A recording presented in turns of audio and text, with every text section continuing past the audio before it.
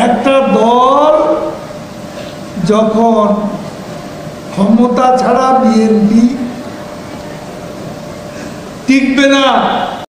জুমার নামাজ পড়া অবস্থায় ওইখানকার পুলিশ কিভাবে মুসলমানদের উপরে আঘাত করেছে, কিভাবে পাছায় লাঠি মেরেছে, সেটি আপনারা সকলেই দেখেছেন। আসসালামু আলাইকুম সম্মানিত ভিউয়ার্স, আশা করছি সকলেই ভালো আছেন। প্রিয় দর্শক, আবারও হাজির হলাম গুরুত্বপূর্ণ একটি ভিডিও নিয়ে। পুরো ভিডিওটি অবশ্যই শেষ অবধি দেখবেন, তাহলে বিষয়গুলো বুঝতে পারবেন। প্রিয় দর্শক, আপনাদের কাছে ছোট্ট একটু অনুরোধ, আপনি যদি এই চ্যানেলের নতুন দর্শক হয়ে থাকেন অবশ্যই চ্যানেলটি সাবস্ক্রাইব করে পাশে থাকা বেল বাটনটি অল করে দেবেন, কারণ পরবর্তী নতুন কোনো ভিডিও আপলোড করলে নোটিফিকেশন যাতে দ্রুত আপনাদের কাছে পৌঁছে যায়। প্রিয় দর্শক, আর দেরি নয়, মূল ভিডিও। হাসিনার পতনের সময় এখন সমাগত, তার পতন হবেই, যদি বা কিন্তুর কোনো ব্যাপার না। এখন শুধু সময়ের অপেক্ষা। তাকে যে ক্ষমতা ছেড়ে চলে যেতে হচ্ছেই তার ইঙ্গিত আমরা চারপাশেতে কিন্তু দেখতে পাচ্ছি। আমি আগেই বলছি যে তার এই অবৈধ সরকার কেবল ক্লিনিক্যালি ডেড না, এটা এখন practically dead. It is like dead man walking, মানে যেন মরা একটা লাশ হাইটে যাইতেছে। এরপরে এখন শুধু ধূপ করে মাটিতে পড়তে বাকি। এই ফ্যাসিস্ট চোরের সর্দার ভোট ডাকাত হাসিনা এবং তার অবৈধ রেজিম দীর্ঘ 15 বছর ধরে বাংলাদেশের মানুষকে, সমাজকে, অর্থনীতিকে, দেশের স্বাধীনতা সার্বভৌমত্ব থেকে খুবলে খুবলে খাইছে। আমাদের ভোটের অধিকার, কথা বলার অধিকার, সমাবেশের অধিকার সহ সকল অধিকার নির্মম হাতে কাইরে নিছে। প্রতিবাদ করার আগে ক্রসফায়ারে মারছে কিংবা গুম করে আয়নাঘরে জোরপূর্বক আটকায় রাখছে।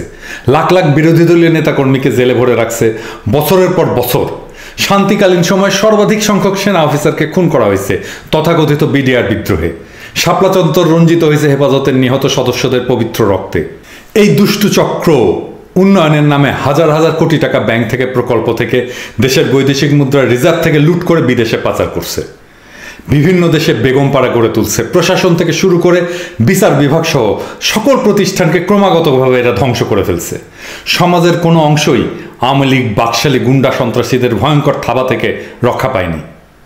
ভারতের কৃপা এবং অনুগ্রহ লাভের বাসনায় বাংলাদেশের স্বাধীনতা সার্বভৌমত্ব বিক্রি করে দিয়েছে হাসিনার নেতৃত্বে এই দেশদ্রোহী চক্র। সমগ্র দেশবাসীর মনে মুখে আজ একটাই আওয়াজ, এক দফা এক দাবি, হাসিনা তুই কবে যাবি। হাসিনার পতনের দিন হবে আমাদের অতি প্রত্যাশিত এক মহামুক্তির দিন। 16 ডিসেম্বরের মতোই আমাদের নতুন বিজয় দিবস। এই দিনে আমরা আবার প্রাণ ভরে নিঃশঙ্ক চিত্তে মুক্তির নিঃশ্বাস নিতে পারবো। কিন্তু এই বিজয়ের ফসল কি আমরা ঘরে তুলতে পারবো, নাকি পরিবর্তনের শত্রুরা আমাদের এই মহান অর্জনকে নস্যাৎ করে দিতে সক্ষম হবে? আমি এই প্রশ্নটা করার কারণটা একটু ব্যাখ্যা করি। দীর্ঘ 15 বছর আওয়ামী বাকশালীদের ভয়াবহ শাসনে বাংলাদেশের মজলুম মানুষের মনে প্রচণ্ড ক্ষোভ, ক্রোধ এবং অসন্তুষ্টি দিনে দিনে জমে এখন পাহাড় সম হয়ে উঠেছে। স্বভাবতই জনগণ চাইবেন তাদের উপরে যারা এতদিন নির্মম অত্যাচার এবং নিপীড়ন চালিয়েছে তাদের উপযুক্ত শাস্তি হোক।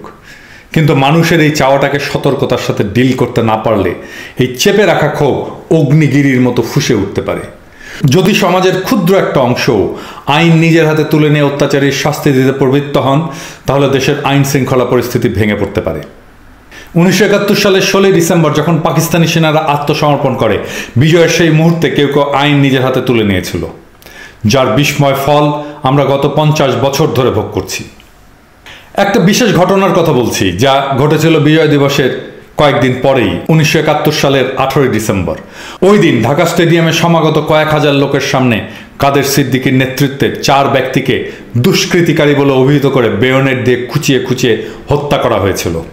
এটা ছিল স্বাধীন বাংলাদেশে সংগঠিত এমন একটা বিচার বহির্ভূত হত্যাকাণ্ড যা সারা বিশ্বে ব্যাপকভাবে প্রচারিত হয়েছিল।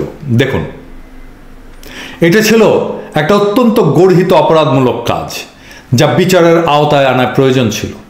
কিন্তু পরবর্তীতে শেখ মুজিব এ বিষয়ে কোনো ব্যবস্থাই গ্রহণ করেনি, বরঞ্চ কাদের সিদ্দিকীকে কোলে তুলে নিয়েছিলেন। বলেছিলেন, কাদের তুই 4 জনকে মেরেছিস, 400 জনকে মারলেও আমি তোকে কিছুই বলতাম না। বাকশালের ডিস্ট্রিক্ট গভর্নর হিসেবে কাদের সিদ্দিকীকে পর্যন্ত নিযুক্ত করেছিলেন একজন যুদ্ধাপরাধীকে। মুক্তিযুদ্ধের সূচনা লগ্নে পাকিস্তানি বাহিনীর হাতে ধরা দেওয়ায় এবং যুদ্ধে অংশগ্রহণ না করায় শেখ মুজিব হয়তো নৈতিকভাবে দুর্বল ছিলেন, কিংবা বিচার বহির্ভূত হত্যাকাণ্ড তার কাছে কোনো অপরাধ বলেই বিবেচিত হয়নি। এই কাদের সিদ্দিকী স্বাধীন সার্বভৌম বাংলাদেশের বিরুদ্ধে ভারতের মাটিতে বসে 1975-এর পরে রীতিমতো যুদ্ধ করেছিল। আজ সে বাংলাদেশের রাজনীতি করে। কাদের সিদ্দিকী জেনেভা কনভেনশনের অধীনে যেই যুদ্ধাপরাধ করেছিল তার বিচার হয়নি।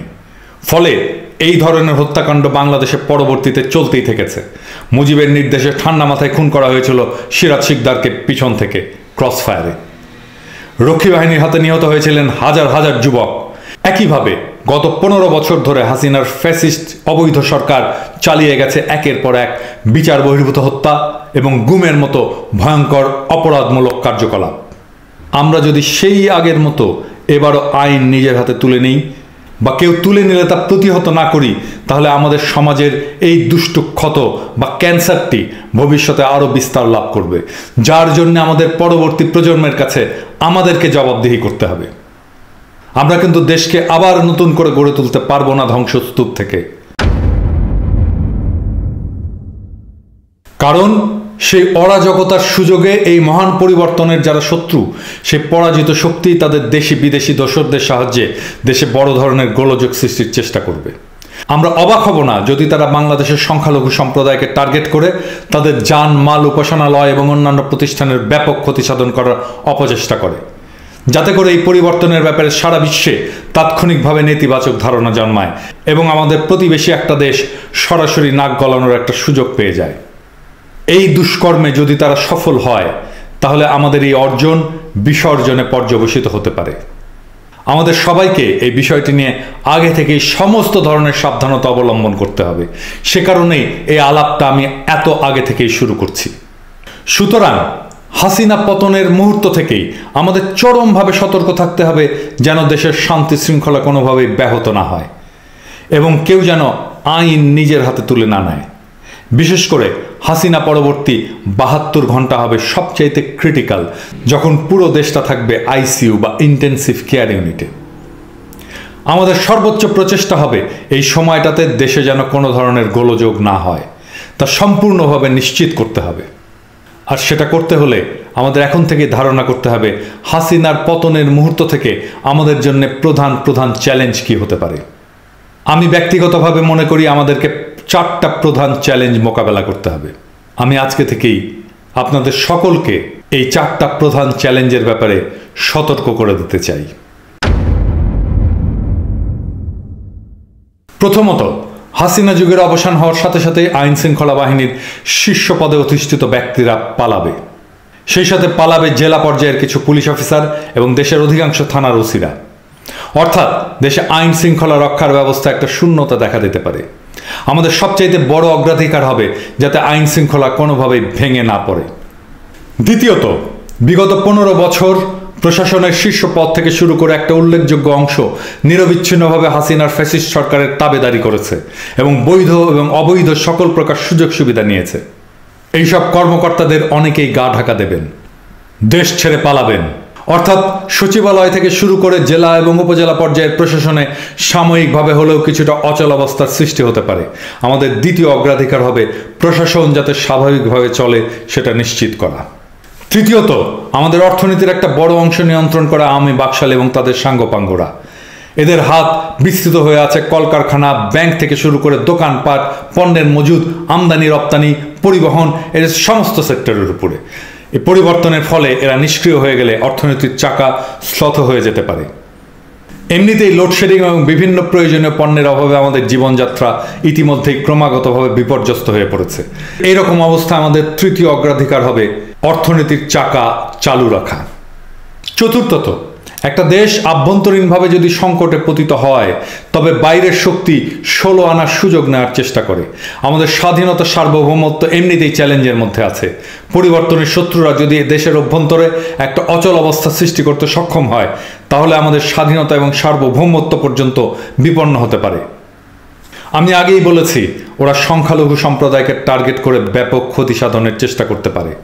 আমরা দেখেছি আমেরিকার কংগ্রেসম্যানদের চিঠিতে বাংলাদেশের হিন্দু এবং খ্রিস্টান ধর্মাবলম্বীদের উপরে হাসিনা সরকারের যে ট্রিটমেন্ট তার তীব্র নিন্দা জানানো হয়েছে। এই বিষয়টি যে যথেষ্ট সংবেদনশীল তা বলার অপেক্ষা রাখে না। সুতরাং হাসিনা পতনের মুহূর্ত থেকে আমাদের সজাগ থাকতে হবে যাতে আমাদের স্বাধীনতা সার্বভৌমত্বের উপরে কোনো ধরনের আঘাত না আসে এবং এলে আমরা তা যেন সম্পূর্ণ সফলতার সাথে মোকাবেলা করতে সক্ষম হই। আমরা যদি আমাদের অগ্রাধিকারগুলোকে সঠিকভাবে নির্ধারণ করতে পারি, তাহলে হাসিনা পরবর্তী 72 ঘন্টা সময়কাল সাফল্যের সঙ্গে উত্তীর্ণ হবার জন্য কি কি ব্যবস্থা নেওয়া দরকার তা নির্ধারণ করা সহজ হয়ে যাবে। আসেন আমরা এবার দেখি কাজটা কিভাবে করতে হবে। হাসিনার স্বৈর শাসনে সিভিল প্রশাসন এবং পুলিশ যেভাবে নষ্ট হয়ে গেছে, তাতে এদের উপরে এই ক্রিটিক্যাল সময়টুকুতে নির্ভর করা যায় না। হাসিনার লোকেরা নিশ্চয়ই হাসিনার পতনের পরে ট্রানজিশন সময়টা যেন সহজ হয় তার কোনো চেষ্টাই করবে না, বরং তার উল্টোটা করার চেষ্টা করবে। সুতরাং আইন শৃঙ্খলা রক্ষার ক্ষেত্রে বর্তমান পুলিশ প্রশাসনে যে চেইন অফ কমান্ড, তার উপরে ভরসা করা বোকামি হবে। বাংলাদেশের একটা প্রতিষ্ঠান, আমাদের সামরিক বাহিনী, হাসিনা দুঃশাসনের যন্ত্র হিসাবে সেভাবে ব্যবহৃত হয়নি। যদিও কিছু কিছু সেনা সদস্য র্যাব, ডিজিএফআই ইত্যাদি প্রতিষ্ঠানে চাকরিকালীন সময় মানবাধিকার বিরোধী কর্মকাণ্ডে অংশ নিয়েছেন, কিন্তু তাদের সংখ্যা পুরো বাহিনীর সদস্যের সংখ্যার তুলনায় নগণ্য। আর্মি অ্যাজ ইনস্টিটিউট এখনো পর্যন্ত বাংলাদেশের মানুষের সম্মান এবং শ্রদ্ধার পাত্র। মোটা দাগে সেনাবাহিনীর উপরে এখনো বাংলাদেশের মানুষের ব্যাপক আস্থা রয়েছে। এই আপৎকালীন সময়ে তাদের অন্তর্নিহিত দায়িত্ব বলেই দেশের শান্তি এবং শৃঙ্খলা রক্ষার কাজে এগিয়ে আসতে হবে। এই ক্ষেত্রে সর্বপ্রথম এবং সর্বপ্রধান কাজটা হচ্ছে ম্যাজিস্ট্রেসি ক্ষমতা দিয়ে সারা দেশের সেনাবাহিনীর সদস্যদেরকে মোতায়েন করতে হবে, যার মুখ্য উদ্দেশ্য হবে দেশে যাতে কোনো ধরনের আইন শৃঙ্খলা পরিস্থিতির অবনতি না হয় এবং কোথাও এই ধরনের কোনো ঘটনা ঘটলে যেন দৃঢ় হাতে মোকাবেলা করা হয়। এইড টু সিভিল অ্যাডমিনিস্ট্রেশন বলে বাংলাদেশে একটা আইন আছে। এর আওতায় এর আগেও আমাদের দেশে বিভিন্ন সময় সেনাবাহিনী মোতায়েন করা হয়েছিল। অনেক থানার ওসি গা ঢাকা দেওয়ার সম্ভাবনা থাকায় ওই সমস্ত থানা অতি দ্রুত চিহ্নিত করতে হবে এবং সেখানে খণ্ডকালীন ভিত্তিতে সেনাবাহিনীর সদস্যদেরকে দায়িত্ব পালনের জন্য পাঠাতে হবে। সেনাবাহিনীর সদস্যরা যাতে তাদের উপরে অর্পিত দায়িত্ব সাফল্যের সঙ্গে পালন করতে পারেন, সেই লক্ষ্যে সকল আইনগত পদক্ষেপ নিতে হবে। প্রয়োজন বোধে প্রথম 24 ঘন্টা দেশব্যাপী কারফিউ জারি করতে হবে। একই সাথে কেউ যাতে আইন প্রয়োগের ক্ষেত্রে বাড়াবাড়ি না করেন সেদিকেও সজাগ দৃষ্টি রাখতে হবে। দেশব্যাপী সেনা মোতায়েনের কাজটা হবে পরিবর্তনের লগ্নে সবচাইতে প্রধান কাজ। আমি মনে করি সেনাবাহিনীর নেতৃত্ব পর্যায়ের অফিসারদের উচিত হবে আগামী মাসগুলোতে কি কি সিনারিও ডেভেলপ করতে পারে তা আমলে নেওয়া এবং প্রত্যেকটা সিনারিওর জন্য বিশদ অপারেশনাল প্ল্যান তৈরি করা। তারা যদি কাজটা এখন থেকেই না করেন, তাহলে ক্রান্তি লগ্নে দেশের শান্তি এবং নিরাপত্তা বিধানে তারা ব্যাপক ব্যর্থতার পরিচয় দিয়েছেন বলেই জনগণ মনে করবে। আমি বিশ্বাস করি আমাদের দেশপ্রেমিক সামরিক বাহিনী সকল ভয়ভীতির ঊর্ধ্বে তাদের উপরে অর্পিত দায়িত্ব এবং কর্তব্য সম্পূর্ণভাবে পালনে কোনো ধরনের দ্বিধা বা অপারগতা প্রদর্শন করবেন না। আমার এই কথা শুনে আবার কেউ যেন মনে না করেন যে আমি মার্শাল্লাহ বা সামরিক শাসন জারির কথা বলছি, মোটেই না। আমাদের আন্দোলন হচ্ছে বাংলাদেশের প্রকৃত গণতন্ত্র এবং জনগণের সকল অধিকার পুনঃপ্রতিষ্ঠিত করা, যা হাসিনার অবৈধ এবং হিংস্র স্বৈর শাসন নির্মমভাবে কেড়ে নিয়েছে। আমি আগেই বলেছি সেনাবাহিনীর পুরো কাজটাই হবে এইড টু সিভিলিয়ান আইনের আওতায়। একটা অন্তর্বর্তীকালীন বেসামরিক সরকারের অধীনেই অপারেশনাল প্ল্যানের এই কাজগুলো পরিচালিত হবে। তবে মনে রাখতে হবে যে সূচনা লগ্নে এই অন্তর্বর্তীকালীন সরকার নিজেকে সংগঠিত করতে কিছুটা সময় নেবে এবং তা নেওয়াটাই স্বাভাবিক। সে ক্রিটিক্যাল সময়টুকুতে আইন শৃঙ্খলা রক্ষার কাজে সেনাবাহিনীর ভূমিকা হবে সবচাইতে গুরুত্বপূর্ণ। আসেন আমরা আবার দেখি আর কি কাজ করতে হবে আরেকটু গভীরে গিয়ে। দেশের সমস্ত ক্রিটিক্যাল ইনস্টলেশন যেমন সচিবালয়, সরকারি দপ্তর, বন্দর, বিমানবন্দর, হাসপাতাল, ট্রেন স্টেশন, বাস স্টেশন, বিদ্যুৎ উৎপাদন কেন্দ্র, প্রধান প্রধান সেতু, সড়ক যোগাযোগ নেটওয়ার্ক, আমদানি রপ্তানির কাজ, প্রধান প্রধান শিল্প কারখানা, আর্থিক সংস্থা, জ্বালানির ডিপো, পানি সরবরাহ ব্যবস্থা ইত্যাদি যাতে সম্পূর্ণভাবে সুরক্ষিত থাকে এবং চালু থাকে, সেনাবাহিনীকে তাৎক্ষণিকভাবে তা নিশ্চিত করতে হবে।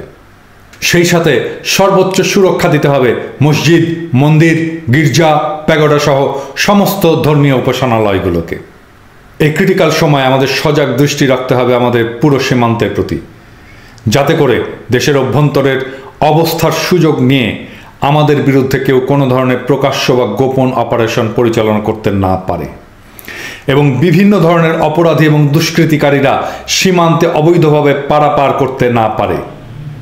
এক্ষেত্রে সেনাবাহিনীর পাশাপাশি বিজেপিকে অধিকতর ভূমিকা রাখতে হবে। বিজেপির ভূমিকা হবে সীমান্ত রক্ষায় অত্যন্ত গুরুত্বপূর্ণ।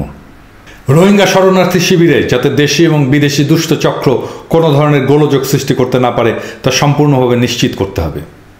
অপারেশনাল প্ল্যানে এই বিষয়গুলির প্রতি বিশেষ দৃষ্টি দিতে হবে।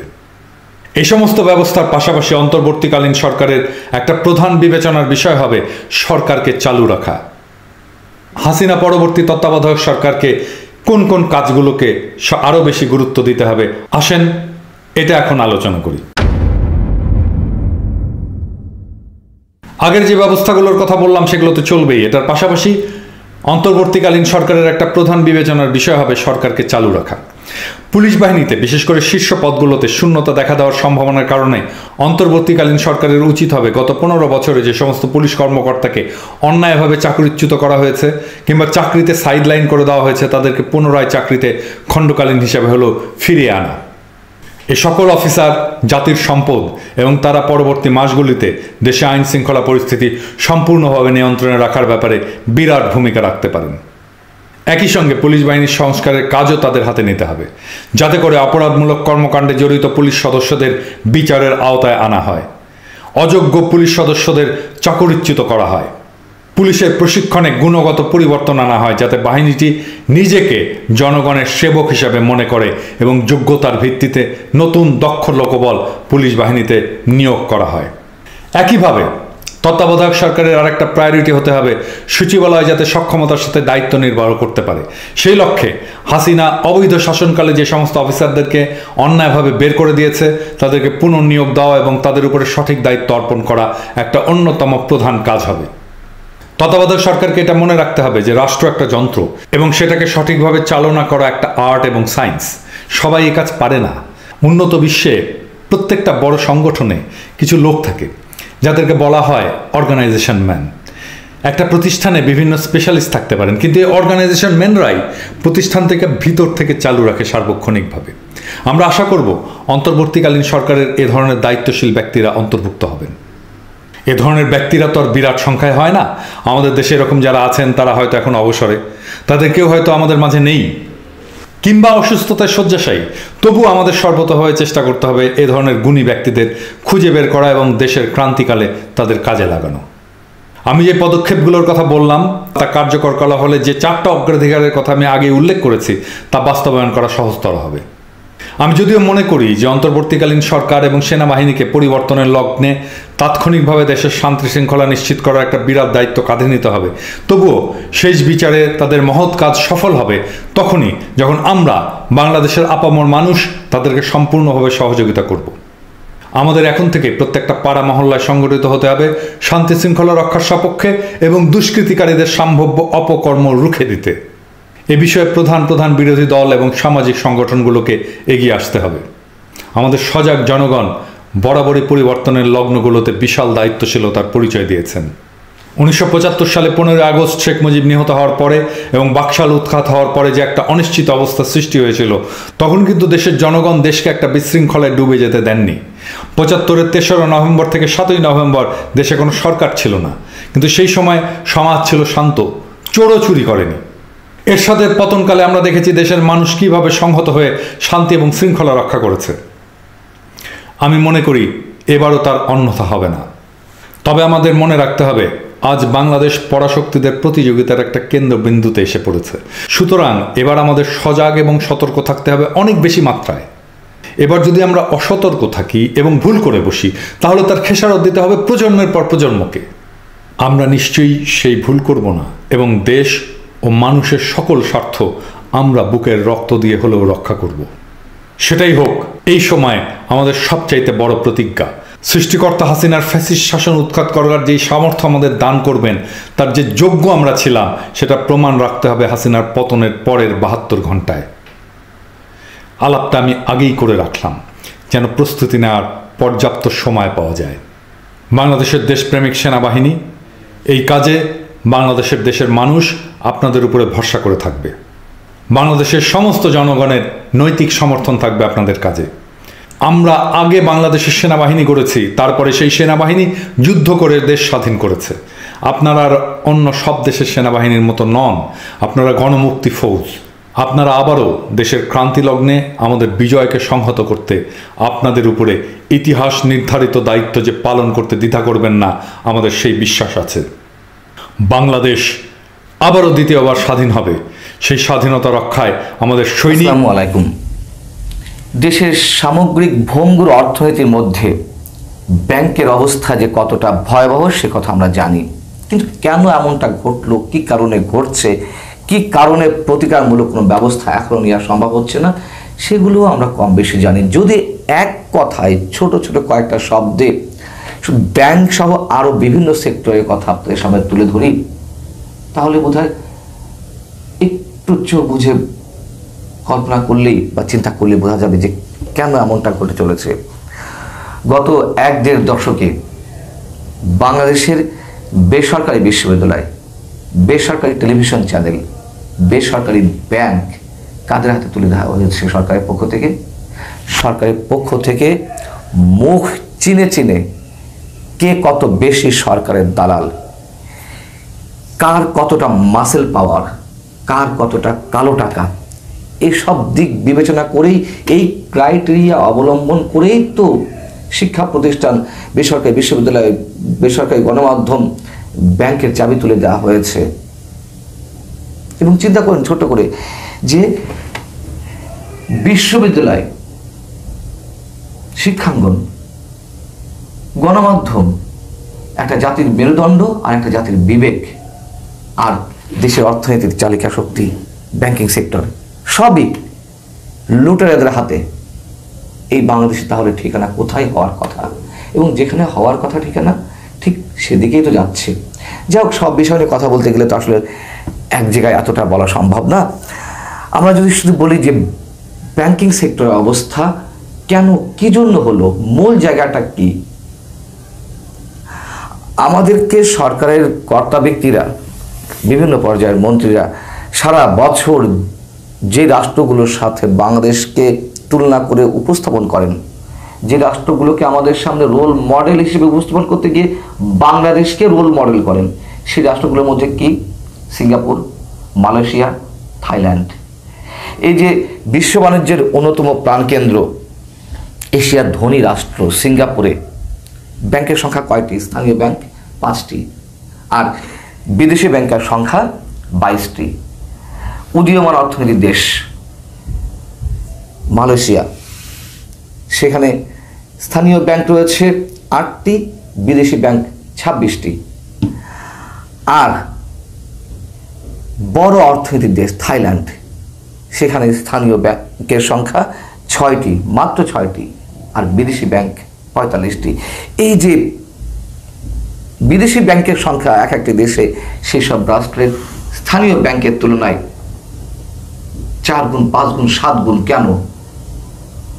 তাদের সিস্টেমগুলো, তাদের অর্থনৈতিক ব্যবস্থা এতটাই চমৎকার, এতটাই ঈর্ষণীয় যে বিদেশিরা টাকা বিনিয়োগ করছে ওই রাষ্ট্রগুলোতে ব্যাংকিং সেক্টরে। আর আমাদের কি? আমাদের তফসলি ব্যাংকের সংখ্যা এই মুহূর্তে 61টি, তার মধ্যে বেসরকারি ব্যাংক 43টি, বিদেশি ব্যাংক 8টি। কল্পনা করুন, শুধু তুলনামূলক চিত্রটা চোখের সামনে নিয়ে আসুন। পার্থক্যটা কি? মালয়েশিয়া, সিঙ্গাপুর, থাইল্যান্ডে অন্যান্য রাষ্ট্র থেকে রেমিটেন্স আসছে, টাকা আসছে, বিদেশি টাকা লগ্নি করা হচ্ছে ব্যাংকিং সেক্টরে ব্যবসার জন্য। আর বাংলাদেশে লুটেরারা ব্যাংকগুলোর চাবি নিয়ে দেশ থেকে টাকা পাচার করছে। এই হচ্ছে পার্থক্য। আর কি বোঝার কিছু আছে বাকি? গত কয়েকদিন আগে বাংলাদেশ ব্যাংকের একটি গোপন প্রতিবেদনের সমস্ত কিছু যখন গণমাধ্যমে প্রকাশিত হলো, তখন তুমুল হইচই পড়ে গেল। তুমুল কেন? এই যে বাংলাদেশের তফসিলীকৃত 61টি ব্যাংক, এর মধ্যে 54টি ব্যাংকের ক্যাটাগরি নির্ধারণ করা হয়েছে। কোন ব্যাংক কোন ধরনের ক্যাটাগরির মধ্যে রয়েছে। 9টি ব্যাংক রেড জোনে, পুরোপুরি লাইফ সাপোর্টে, যে কোনো সময় দম বন্ধ হয়ে যেতে পারে। আর 29টি ব্যাংক ইয়েলো জোনে, দুর্বল অবস্থায়। আর 16টি ব্যাংক গ্রিন জোনে। এই যে 16টি ব্যাংক গ্রিন জোনে ভালো অবস্থায় রয়েছে, তার মধ্যে 8টি হচ্ছে যে বিদেশি ব্যাংক বাংলাদেশে কাজ করছে সেই বিদেশি ব্যাংক। বাকি 8টা হচ্ছে এই 61টি ব্যাংকের মধ্যে মোটামুটি বাংলাদেশি ব্যাংক, এগুলো তারা মোটামুটি ভালো অবস্থানে আছে। এই তো কি কারণে কেন ঘটছে প্রথমে ছোট করে বললাম। এখন বিষয় হচ্ছে যে এই রিপোর্ট প্রকাশিত হওয়ার পরে হুলস্থুল কাণ্ড ঘটে গেল। বাংলাদেশ ব্যাংকের কর্তা ব্যক্তিরা বলতে লাগলেন, না না না না, এই প্রতিবেদন ঠিক নয়। আরে এই প্রতিবেদন ঠিক নয়, এই প্রতিবেদন তো বাংলাদেশ ব্যাংকেরই করা। তারা বলছে যে এটি আসলে করা হয়েছে গবেষণার জন্য। তো গবেষণার জন্য তো এটা তো পুতুল খেলা নয় যে আমি আমার ইচ্ছা মতন এটার ও নাম দিলাম, ওটার এ নাম দিলাম। এখানে যেমন বিভিন্ন ব্যাংকের মার্কিং করা হয়েছে, তা তো আর করা হয়নি। গবেষণার জন্য করা হয়েছে, সত্য কথা আমরা ধরে নিলাম, কিন্তু প্রকৃত চিত্রটা সামনে নিয়ে এসেই তো গবেষণা করতে হবে, সেটাই তো করা হয়েছে।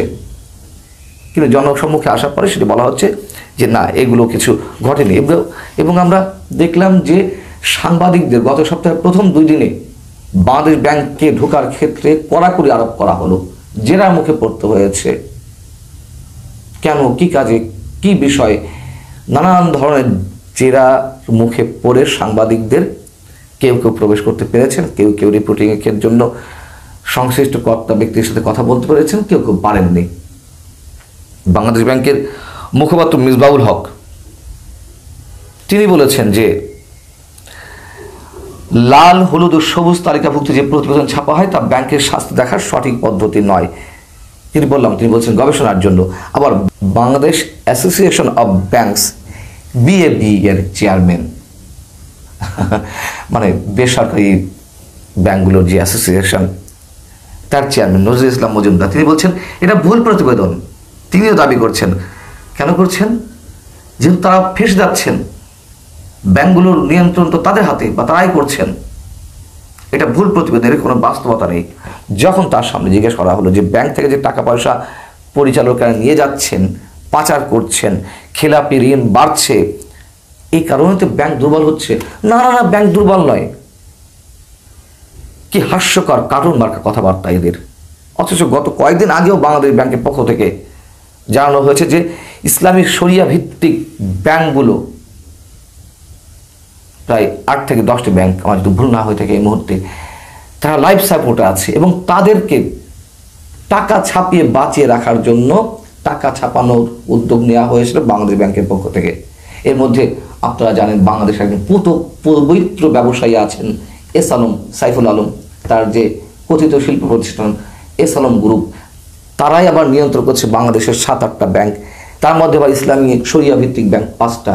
এবং বাংলাদেশ ব্যাংক থেকে যেগুলোকে চিহ্নিত করা হয়েছিল একেবারে লাইফ সাপোর্টে যাওয়ার মতন, বা যেগুলো ব্যাংকিং কার্যক্রম একেবারে বন্ধ হয়ে যাওয়ার পথে, সেই ব্যাংকগুলোর 5টাই এই এস আলমের। তো তাদেরকে টাকা দেওয়ার জন্য বাংলাদেশ ব্যাংক থেকে টাকা ছাপানোর উদ্যোগ নেওয়া হলো। আর টাকা ছাপানো হলেও অতিরিক্ত তার প্রভাবটা তো সাধারণ মানুষের কাঁধে এসেই পড়ে, মূল্যস্ফীতি বেড়ে যায়, হিমশিম অবস্থা ওঠে মানুষের জীবনে। এই যখন অবস্থা, তখন আমরা এখনো দেখছি যে ব্যাংকিং সেক্টরের সঠিক ডায়াগনোসিস না করে রোগটি কোথায়, কীভাবে নির্মূল করা যায় তা কিছু না করে এখনো উপর থেকে জোড়াতালি দিয়ে সব কিছু চলছে। দেশটা তো এইভাবেই চলছে জোড়াতালি দিয়ে। আর কতদিন চলে দেখা যাক। আল্লাহ হাফেজ, ভালো থাকুন সবাই।